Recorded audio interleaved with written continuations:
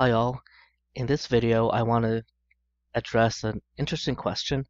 Can an ionic salt like KF or copper nitrate, copper 1 nitrate, make water acidic or basic?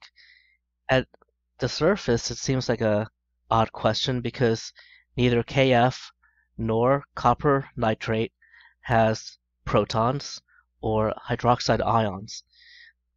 But we'll see that it can affect the acidity of a solution, thus changing its pH. Before we get into this specific question, let us remind ourselves what the 7 strong acids and 8 strong bases are. 7 strong acids, 8 strong bases. Oh, by the way, this whole topic is meant to answer the question like, label each salt as an acidic salt, basic salt, or neutral salt. But for us to do this properly, we need to remember our list. So strong bases, strong acids, I mean. We could use the periodic table for a little bit of help. We have the hydrogen halides, but not HF, but HCl, HBr, HI. HCl, HBr, HI. The other 4 are nitric acid, HNO3, perchloric acid, HClO4, chloric acid, HClO3, sulfuric acid, H2SO4. That's all very well and good, but it would also be nice if we could give examples of weak acids.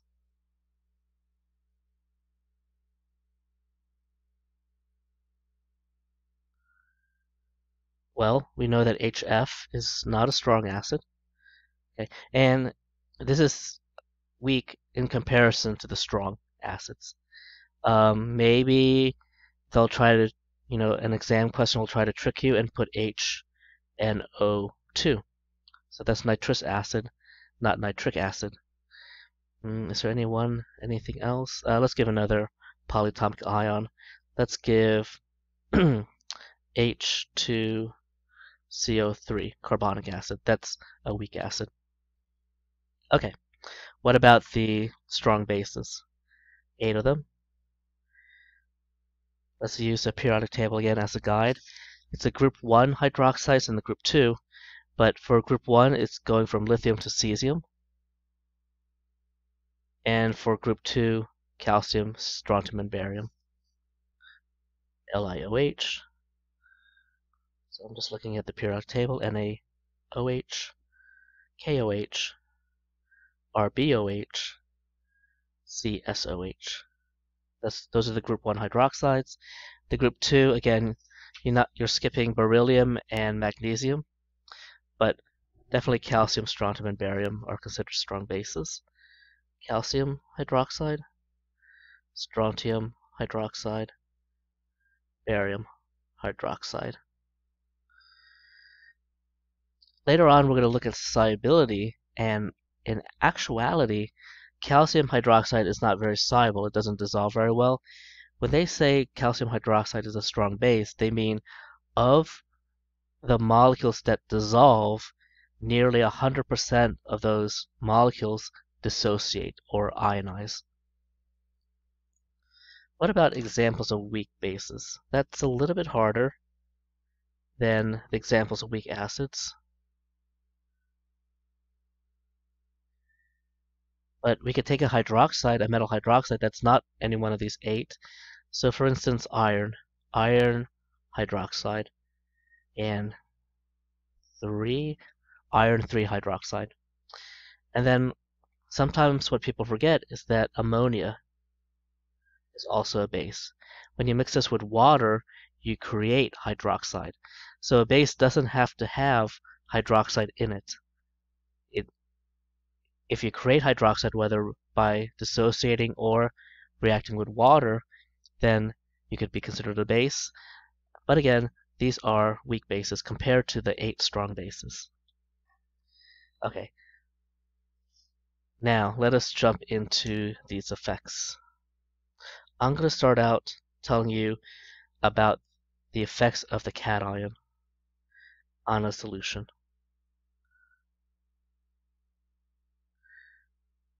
Cation. So for instance, if we look at our example, potassium's a cation, copper 1 is a cation. Okay. All right. Here are the effects. Number 1, or we could call it B1. There are 2 effects. So cations of strong bases. That's why we need to know the strong bases, because if it's a lithium, sodium, etc., if it's a cation of a strong base, those give neutral solutions. Just keep in mind that we are only looking at the cation. Okay, if it's just a cation's effect, the solution will still, the water will still be neutral. So what is going on here? Li plus. That's the cation of a strong base, LiOH. If we react it with H2O and we force a reaction, well, it's a cation, so it's going to most likely pair up with OH minus. So you know that this can autoionize, but also Li plus could react with water to give us LiOH plus H plus. Okay, at this point, we have H plus in the solution, so it's acidic. But because this is a strong base, it will dissociate. And it will dissociate into Li plus OH minus, and these two cancel each other out. Okay, that's the thinking. And our conclusion is the solution stays neutral, or water. We'll just say solution is neutral. Okay. So what is B2? B2 is the cation of a weak base. So if the cation is not one of these metal atoms, so cation of a weak base, or if they result in, you'll see what I mean in just a second, result in a weak base, right? This is a strong base, and it dissociated. Okay, let's take that iron hydroxide, FeOH3. Oh, no, we're just looking at the cation, my bad. Fe3 plus water goes to, now we do it, FeOH3 plus, let's balance it. So if we balance, is that a 3? No. Yes, it is a 3. 3 hydrogens here. Okay. Now it's balanced. But what is the case here? This is a weak base, so we are not going to dissociate this just like we did for LiOH. So now what do we have in the solution? We have H plus that is not counterbalanced by any OH minus that's been liberated. This is a basic solution. It will lead, what is wrong with me? This will lead to an acidic solution. The cation actually cannot lead to a basic solution, right? Because it's cation, it's going to liberate H plus for sure, and then whether it's strong or weak result, it will either not liberate or liberate OH minus. So those are your two options when you're just looking at the cation. Now, I did give us NH3 plus as a, not NH3 plus, NH3 as a possible base. Okay, but what we want to do is we want to look at the cation. So what if we had NH3, NH4 plus, my bad. Where can we get that actually? We could get it from, just the salt, NH4Cl. That is NH4 plus Cl minus. We take the cation part of it and we react with water and we predict some reactants or products. NH4OH. Okay. Plus H plus. Again, we have H plus in the solution. This is also a weak base. Okay, weak base. And hence, that also will give an acidic solution because we don't have OH minus liberated to cancel out the H plus. Do you want to update our examples of weak bases? So we could have a hydroxide, right, that looks like this. And that's a weak base. And because of the weak base, in this situation, we do not counteract the H plus, and the solution becomes acidic. Those are the effects of cations. Let's take a look at the effect of anions.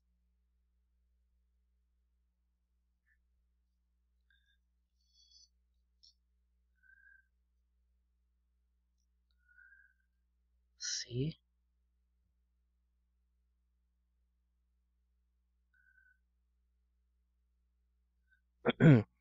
All right, the effect of an anion. If we have, for instance, let's do B1 again.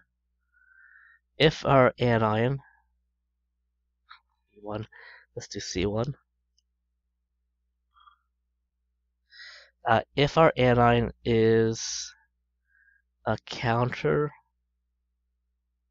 ion for a strong acid.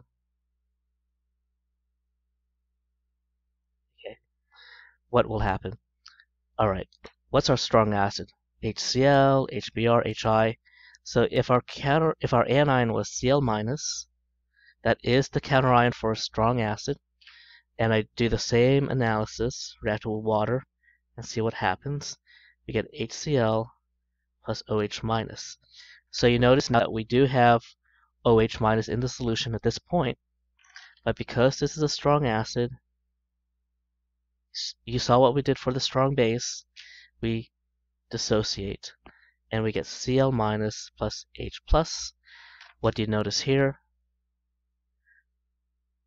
They neutralize each other. So this is just the same thing as B1. Cation of a strong base leads to neutral solutions because of this situation. We have anions of strong acids, and this is a neutral solution. C2. Anion is the counter ion of a weak acid.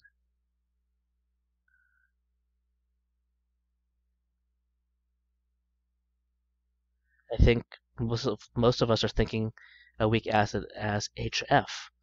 Okay, that's a good example. So the HF, oh not HF, but KF, potassium fluoride will release F minus, and when we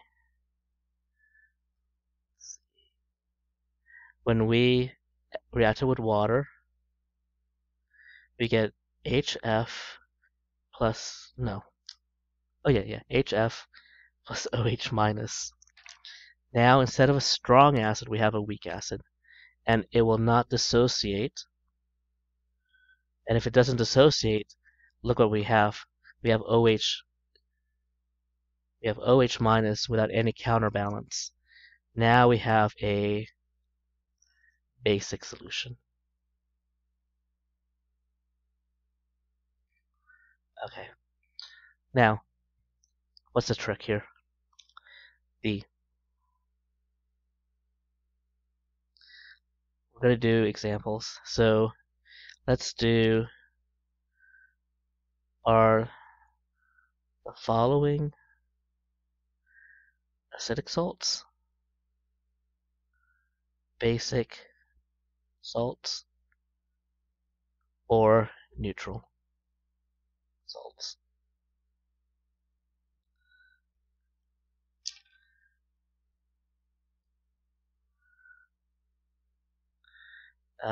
We'll try together KF. Okay, that was in the title. Copper 1 nitrate. Okay, that's a good idea. Copper 1 nitrate. And what else do I want? Oh, how about this one? NaClO4.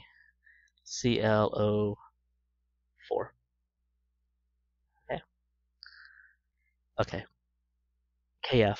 Look at the shortcuts that we can do. The KF. Can you tell, or maybe not? Let's write out the reactions. KF gives me K plus. That reacts with water to give me KOH plus H plus. But this KOH is a strong base, so I get K plus OH minus. Therefore, the K results in a neutral solution. But I also have the F. So F minus plus H2O goes to, well, HF will be made plus OH minus, and this is weak acid, and up here was a strong base. So this is, just be very careful.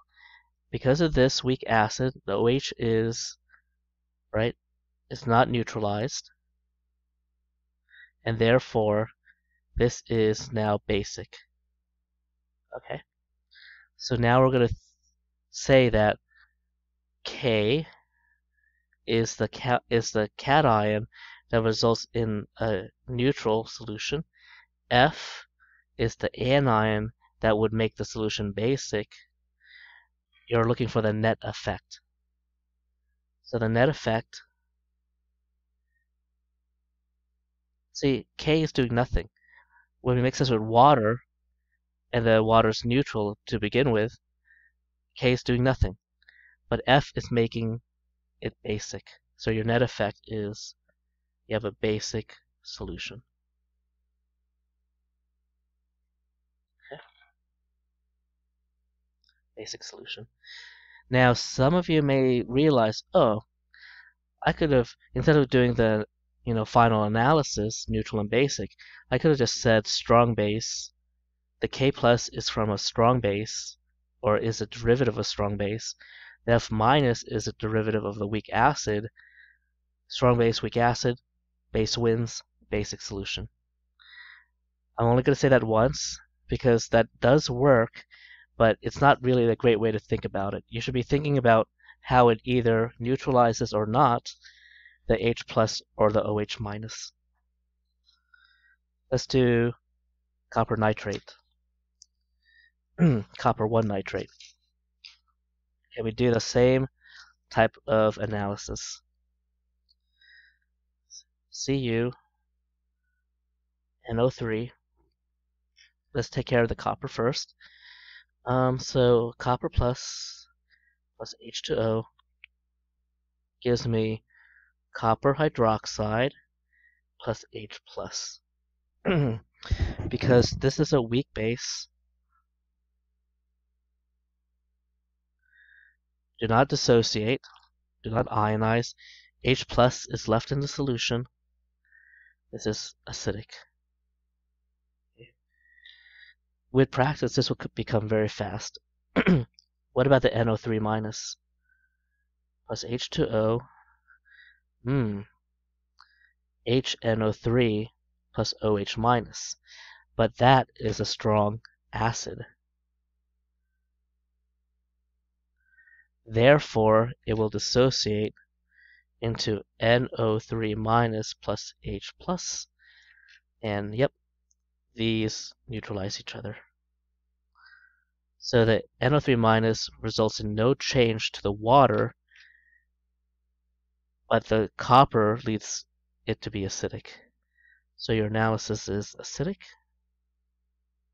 NO3 has no effect on the water, and the net effect is acidic.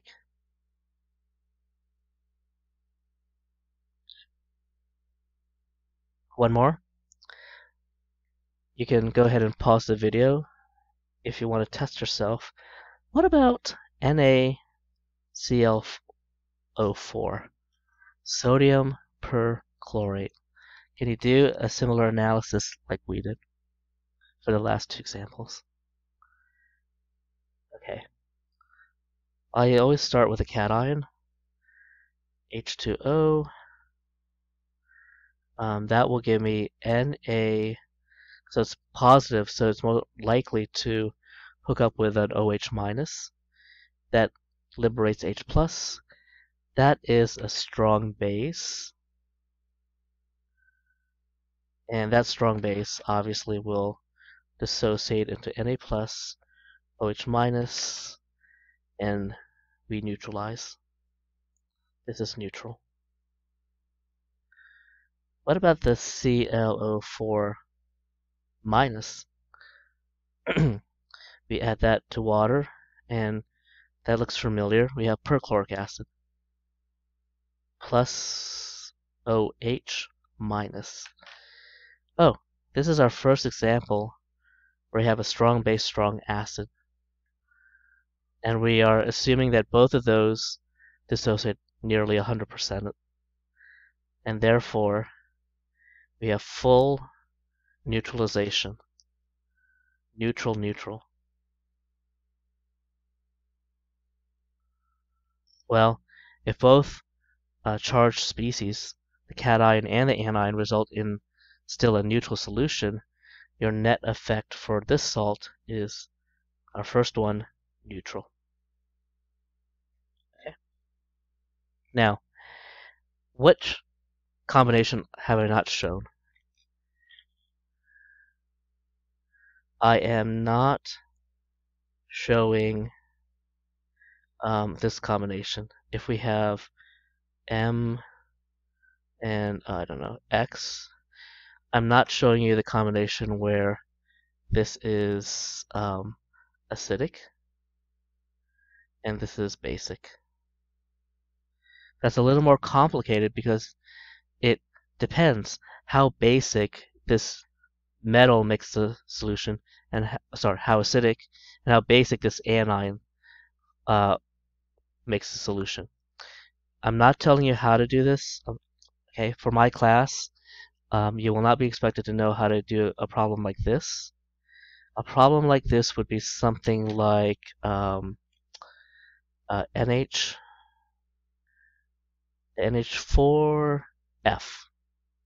right? That will give an acidic solution, and that will give a basic solution. I'm just double checking. Yep, basic solution. So what we would need to know, but I'm not going to do this example, you need to know the strength of each of these.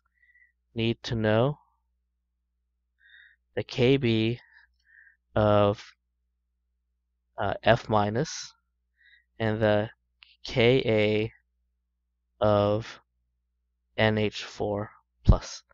And whoever's bigger, that will be the bigger effect. But I'll leave it at that. That would not be a problem on any of my exams this semester.